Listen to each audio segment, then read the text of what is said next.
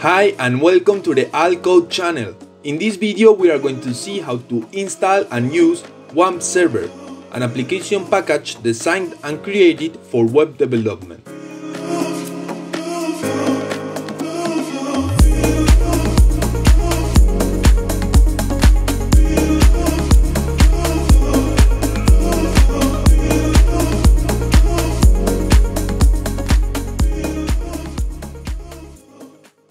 But before starting the installation, let's see what WAMP Server is and why we should install it on our computer. WAMP Server refers to the acronym of Windows operating system for which it is available, Apache web server that allows us to execute files in PHP language, MySQL or MariaDB, which are database management systems, and PHP, programming language for web development. When installing WAMP Server, we will be installing all these applications, and in summary, it will allow us to run our PHP code files on a local server together with the databases that we create, thus being able to design our web page or application. It should be noted that WAMP Server is only available for Windows, so if you have another operating system such as Linux or Mac, I recommend you install XAMPP, another widely used application package for web development that it is available for all operating systems. Personally, I use WAMP Server because it is the one that I have always used, and I consider that its interface is much better and simpler and more intuitive.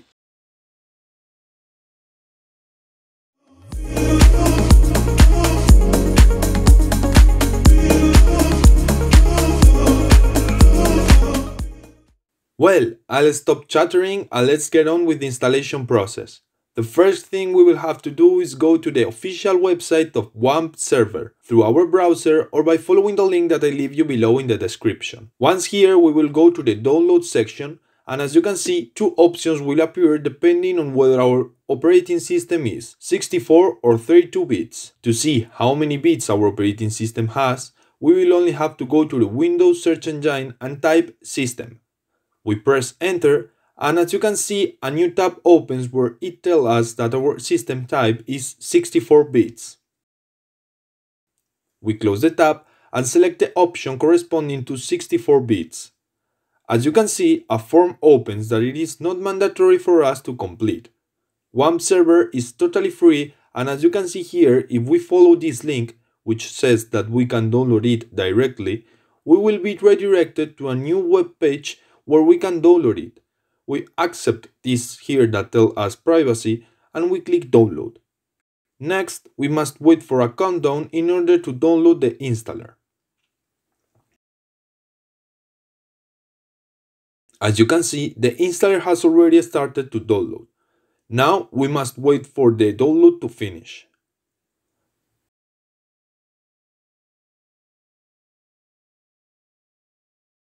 And once the download is finished, we open it. Well, as you can see, we are already inside the installer, and the first thing that is shown is a tab in which it asks us to select a language for the installer. Here we will only have the options of English and French. Next, we see the license agreement that we will only have to check the box indicating that we accept it, and we click Next. Next. Here we are shown the path in which the software will be stored. We leave it by default and click Next. This screen shows us the applications that will be installed with WAMP Server. As you can see, we have both Apache and PHP in their different versions. If you want another version of PHP, you can check these boxes. And we have also the MySQL and MariaDB databases and PHP-MyAdmin. We click Next, Next, and we click Install. Next, we wait for the green bar to load.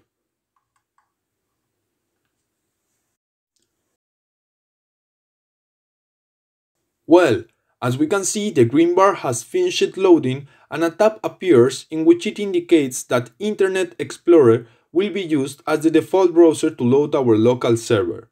And then it asks us if we want to use some other installed browser. Personally, I like to use Google Chrome, but you can use any other like Mozilla or Internet Explorer. To change our default browser, we click Yes. The File Explorer will be opened to us, and we must select the application of our browser. In this case, for Google Chrome, we will go to Local Disk C, Program Files, to Google, Chrome, Application, and as you can see here is the Chrome application. We select it and click on Open. The following warning tells us that Notepad will be used as the default text editor for WAMP Server. Since we are not going to have to touch any code within WAMP Server, we click No, but you can select any other editor if you wish. Then, as you can see, the green bar finishes loading. Now the installation is finished. We click Next, and finally on Finish. And we already have WAMP Server installed.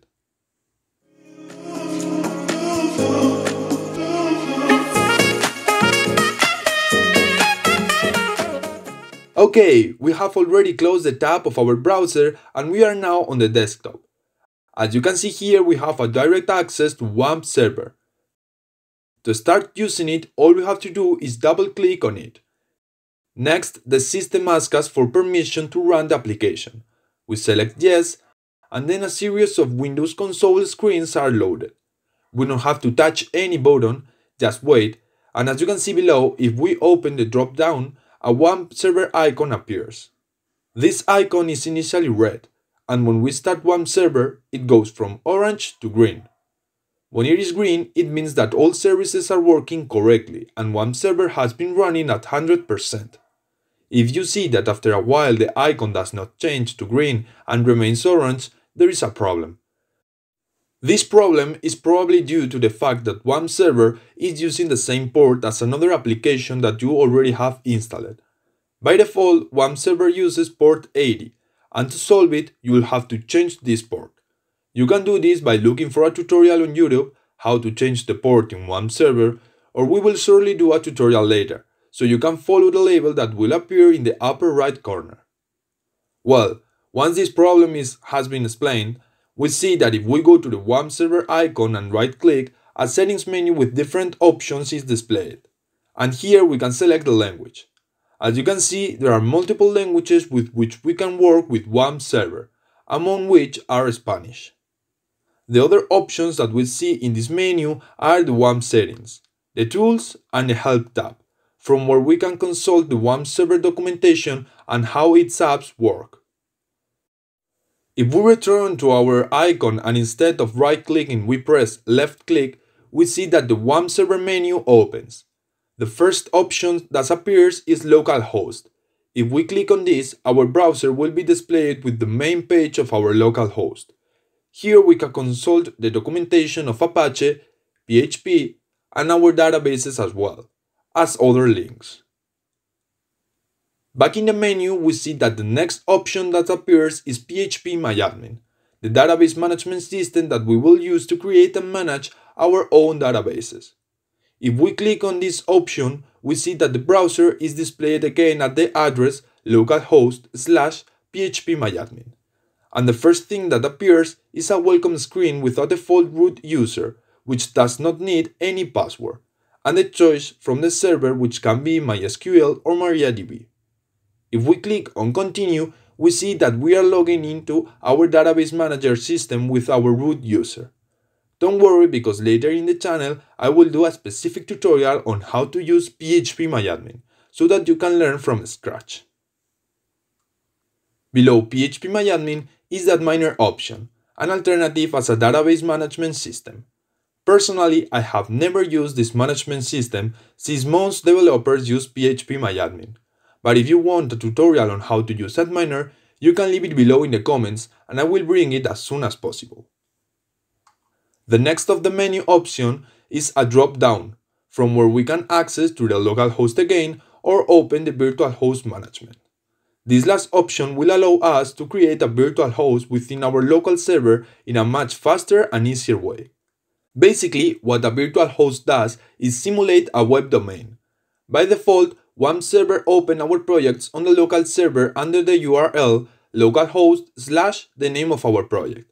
But if we want to have custom URLs for each of our projects, we must add VirtualHost to them. To do this, we will simply have to fill in these fields. In the first of them, we will have to include the URL under which we want our project to open. And in the second, the path where the folder containing the code files of our project is stored. It should be noted that all code files and all our projects must be stored in the 3W directory, as indicated here. And if we go to the next option on our menu, we see that the 3W directory appears. If we click on this, our file explorer will open at the address wamp64/3w. Here we will have to store all our projects. Don't worry, because at the end of the video I will show you an example of how to load a project within our local server, and we will also add a virtual host to it. If we continue down the menu, we see that the options for the applications that we have installed with WAMP already appear here. The first one is Apache. From here we can check the version, the mods, and the settings, as well as the configuration files. The same is true for PHP and for our databases with MySQL and MariaDB. If you already have everything working correctly, I do not recommend that you touch any of these settings. And finally, we see that down here in the menu we have 3 controllers to start, stop, and restart WAMP Server services.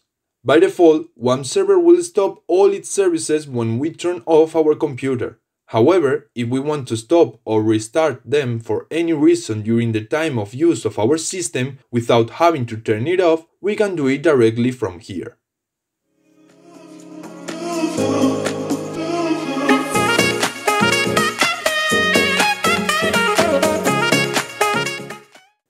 And to finish, we are going to see a practical example on how to load a project into our local server. To do this, the first thing we will have to do is go to the 3W directory through the WAMP Server menu or from our file explorer. In Windows, if we have left the default settings during the installation process, this directory will be located inside the local disk C, WAMP64, and as you can see here is the 3W folder. Once inside the 3W directory, what we will have to do is load our project. In this case, I have it here in the desktop, so I just drag it and upload it. Well, we already have our project loaded into the local server. Now, all we have to do is go to the browser that we have defined as default in the installation process and type the address localhost / the name of our project. This name must be the same with which we have saved the folder within the 3W directory. Here, as you can see, my folder is called Web Grows Clothes.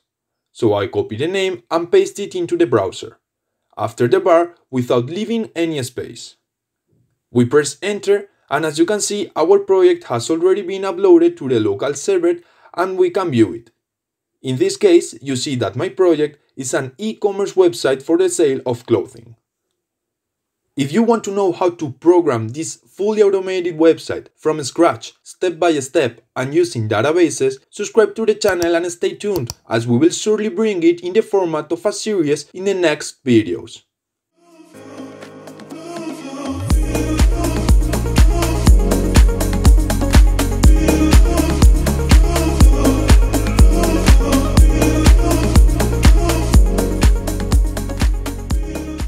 After checking that our project works correctly and all our files are loaded and we can view them, we will proceed to create our virtual host so that instead of this ugly URL with the local host at the beginning, we'll have a custom URL. It is not strictly necessary to upload our projects, but it's more clean and professional. For this, what we will have to do is go to our WAMP server menu, as we have done many times, and open the Your Virtual Host dropdown. Here we will click on the Virtual Host Management tab. As you can see, it is loaded within our browser, and what we have to do is fill in these 2 fields that appear here. The first of them, we must specify the URL under which we want our project to open. In this case, the URL that I am going to choose is growsclothes.com. In addition, a good practice is to add the developer extension .devl at the end, which will differentiate our files that we upload into the local server from those that we upload to the web server. In the next field, we must add the path in which our project is located. As we have already said, all our projects should be in the 3W directory. A trick to load the path of our project quickly and without having to type it is to open our 3W file explorer. Once here, we will get into the folder in which our project is located, and we will click on the upper bar. We click, and as we can see, the absolute path of our project is loaded. We copy it, Ctrl copy, and paste it in the field, Ctrl V. The last of the fields is optional, and it is not necessary to fill it in. This simply if we want to use a different port than the default one. In this case, we are not interested, so we simply click the Start button. And our virtual host has been created. We see the message that it has been created correctly, and here it tells us that we have to restart the DNS in order to use the virtual host. For this, it is as simple as going back to our WAMP server icon, right-clicking, and going to the Tools section. In the first of these options, you see that the option to restart DNS appears. We click on it, and as you see, some black screens will be loaded. We do not need to touch absolutely anything. We wait for the screens to pass, and if everything went well, you can see that our WAMP server icon is green again. To load our virtual host, we can either write the URL that we have specified in the browser, or through the menu we can open the Your Virtual Host drop-down again, and as you can see, our URL appears here. We click on it, and as you can see, the project loads again and everything works correctly. As you can see, now we see the URL that we have specified, and here the icon has been changed, and instead of the WAMP server icon, we see this generic web icon.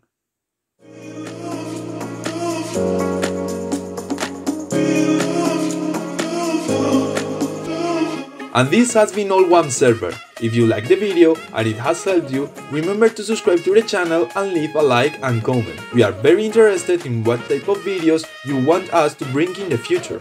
Also, remember that you must be aware, since in the next few days we will begin a series to create step by step and from scratch the web project of the e-commerce clothing store that you have just seen in this video. Again, we hope you liked the video. See you in the next one. Bye!